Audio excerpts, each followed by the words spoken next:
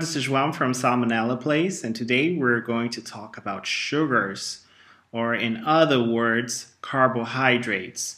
Carbohydrates can be divided into simple sugars and polysaccharides, and we're going to see that. But the first thing that I want to discuss is the importance of this group of organic molecules, so their biochemical roles. The first one, you probably already know by now, is that they're great, or they're very important energy sources. And this is how the body is able to store or use energy.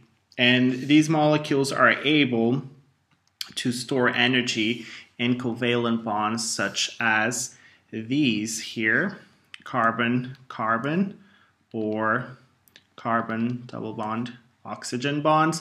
So these covalent bonds are able to store the energy that your body can use. Now, the second biochemical role that carbohydrates are able to do is they're great carbon skeletons. And what this means is that these molecules are able to build or form these structures that are very important for life. And one example of this are cell walls. I'm going to write here cell walls that you see in certain organisms such as plants and bacteria. One thing I would like to add is that carbohydrates, if you look at the word, are organic molecules comprised of carbon atoms, lots of them, usually in chains. And these carbon atoms are usually associated or bound to other hydrogen and oxygen atoms. Now, there is a formula that helps you determine the proportion of carbons per hydrogens and oxygen atoms. Now, this formula is as you see here, which says that for every carbon, there will be 2 hydrogens and 1 oxygen.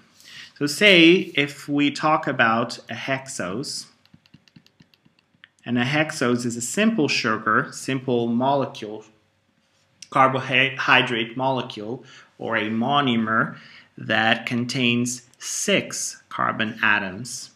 Now 6 carbon atoms we can input here, and now I ask you how many hydrogens and oxygens you're going to find in that hexose. Now you use this formula, which will tell you that you're going to have then 12 hydrogens. 6 times 2 equals 12 hydrogens, and of course 6 oxygen atoms. Now, it's important to know that carbohydrates are comprised of 4 or divided into 4 categories, as we see here, and we're going to discuss them in more detail later on in this tutorial. But this is to show that if we talk about a monomer, say a building block of a polymer, let's say, and I'm building one here. Say this is a carbohydrate, a simple sugar. It's a simple sugar that is a monomer or a building block of a polymer. And this is the degree of going from 1 to lots of monomers, so lots of building blocks together. And as you see here, monosaccharides are then, as the name indicates, 1, or a simple sugar, a single sugar. Now disaccharides are then 2 sugars, or 2 monomers. Oligosaccharides, very important class of carbohydrates, are comprised of between 3 to 20 monomers together. Now, as the name indicates, polysaccharides are definitely great molecules or huge molecules, very large, are comprised of many, as the name indicates, many monomers or many simple sugars bound to one another. So now let's start talking about the categories of carbohydrates. The first one that we need to discuss are monosaccharides. I'm trying to spell this correctly because it's a complex word. And as the name indicates, mono means 1, so 1 sugar, 1 building block of, for example, a disaccharide, a oligosaccharide, and finally the large molecules, the polysaccharides that we're going to see in the last slide. Now, what we need to know, and what I'm going to help you here, or what I'm going to show you now, is these examples of monosaccharides. And the ones that you see here on the left, these are called trioses. And as the name indicates, tri means 3 carbons. And if you use that formula in the beginning, 3 for every 3 carbons, you're going to have then 6 hydrogen and then, of course, 3 oxygen atoms. And this is what, if you count, you're going to see that both these molecules, even though different, they have the same amount of carbon, hydrogen, and oxygen atoms. And as I mentioned, they're different. So this one is called glyceraldehyde, and this one here, dihydroxyacetone. Complex names for very simple molecules. Blame organic chemistry for that one. Now, what I want to show you here on the right are these monosaccharides known as pentoses. And pentoses, as the name indicates, then we have 5 carbons. And for every 5 carbons, again, the formula, we're going to have 10 hydrogens and 5 oxygens. And if you count here, this is a famous molecule known as ribose, an important constituent of nucleotides. If you learn about nucleic acids, we suggest you look at our tutorial here on salmonella place. But this is the ring that is found in nucleotides, the sugar that is comprised or that constitutes nucleotides. Now, what you see here is the molecule in the linear form, but they're found most of the times in the ring form. So this is how you should find them. And I have 2 examples here. Why? Because these 2 pentoses in the ring form, these 2 riboses, are usually named as alpha and beta riboses. Why? Because of the conformation. As you can see here, the OH or the hydroxyl groups have different conformations, and therefore you name them alpha and beta. Now, we're still talking about monosaccharides here, and I want to use this opportunity to talk about hexoses, or to add to that list of monosaccharides that we discussed previously. And hexoses, as the name indicates, we're talking about 6 carbon monosaccharides. And as the formula indicates, then we're going to have 12 hydrogens and 6 oxygens. Now, I have an example here of a hexose, a very famous hexose. This is how your body gets its energy, and this is glucose, a glucose molecule that you see here. Now, what I'm showing here is the linear form, and of course 2 ring forms. So when it's in an aqueous solution, this molecule here will form these ring forms. And the ring forms that you see here depend or have 2 different types. You see 2 different types of ring forms. The first one is the alpha glucose and beta glucose. And this is due to the fact that they have different conformations on the OHs here, on the hydroxyl groups. And this is going to be very important later on when we talk about the glycosidic bonds, or the way these monomers here will form bonds with each other and form then polymers, or larger molecules.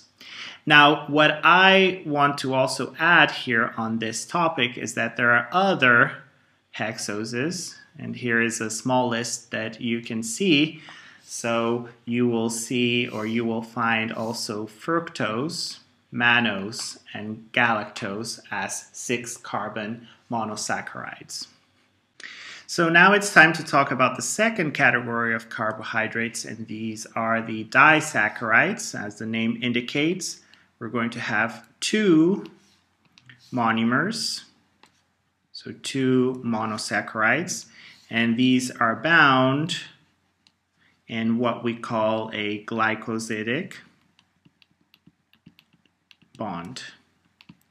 This bond is formed through a reaction where there will be a loss of a water molecule, and this type of reaction is called dehydration or loss of water, and you can also call it condensation. So one thing that you also need to know about these molecules, these disaccharides, is that there are a few that are important to know. So when you have a glucose molecule binding to a fructose molecule, you're going to be left with a sucrose. This is a disaccharide, very common disaccharide that you find in common sugar, table sugar that you use to cook, for example. Now, when you have glucose and galactose, you're going to form a type of sugar that is common, is found in milk, lactose. And some people have intolerance to this type of sugar because they're not able to break it down and convert it into energy. That's what your body tries to do with sugars or carbohydrates. Now, the other type of disaccharide, important one to know, is when two glucoses come together, then this is called a maltose. Now, still on disaccharides, what I wanted to show you here, how glycosidic bonds are formed. And I have here glucose molecules. These are all glucose molecules. And what I want to show you first is that you have the hexose rings formed here with the carbons. I'm not showing in detail. I'm just showing you enough so you can understand how important the conformations will, or how the conformations will influence the bond formation. Now, the first one here is how a alpha linkage is formed. And as you can see that you have the hydrogens in the same position and hydroxyl groups also in the same position, which means that this bond is then going to be formed in such manner, and this is called a alpha glycosidic bond.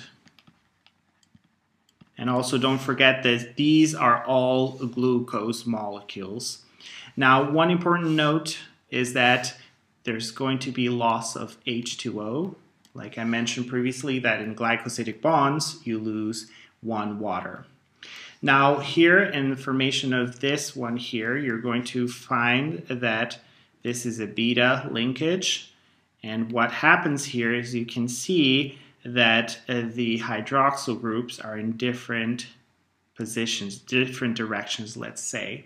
And for that reason, the bond will have such conformation. And this is then called a beta glycosidic bond. Also, the reaction is happening in this direction, and one water molecule is also lost because this is a dehydration reaction.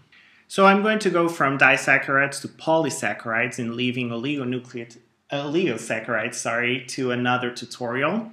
What you need to know about polysaccharides, and like I mentioned before, these are a large number of sugars joined together in glycosidic bonds, resulting in a polymer or a macro molecule. In other words, a large or huge molecule. They're very important in life, and I'm going to talk about a few that you need to know. And the first type of polysaccharides is one called cellulose.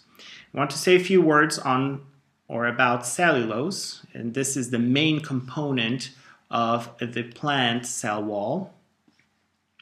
It's a linear glucose polysaccharide chains, meaning that the monomer or the monosaccharide that comprises cellulose is glucose. And I have here an image that illustrates exactly that. So you see here a lot of glucose molecules. I'm going to change the color into something you can see. So a lot of glucose molecules bound to one another, forming these chains, these linear chains. as I have here as well. These green circles, and I'm using red to show you that these represent glucose molecules forming these chains here, and this is cellulose.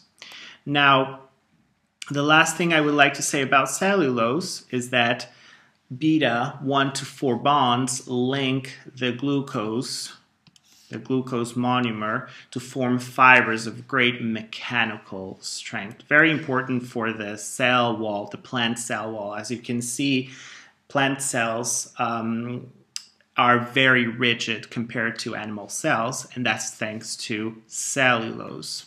Now, the thing here that you need to know, the 1 to 4 beta bonds means that the carbon in position 1 will bind in one of the glucose will bind to the other carbon in position number 4. So every time you see this 1 to 4 means that it's the carbon in position 1 will bind to the carbon position 4 in the other molecule. The second type of polysaccharide that I would like to talk about is starch. Found in plants. You have probably heard about starch in potatoes because this is the main form of storage of carbohydrates in plants. So this is how plants store their energy. Now, another important thing to know about starch, is that this polysaccharide is comprised of a lot of glucose molecules bound to one another to form this macromolecule.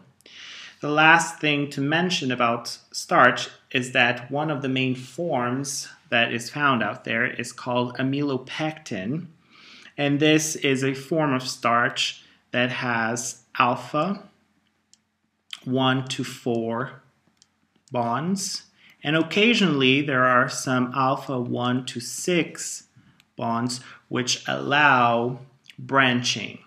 So starch looks a bit like this.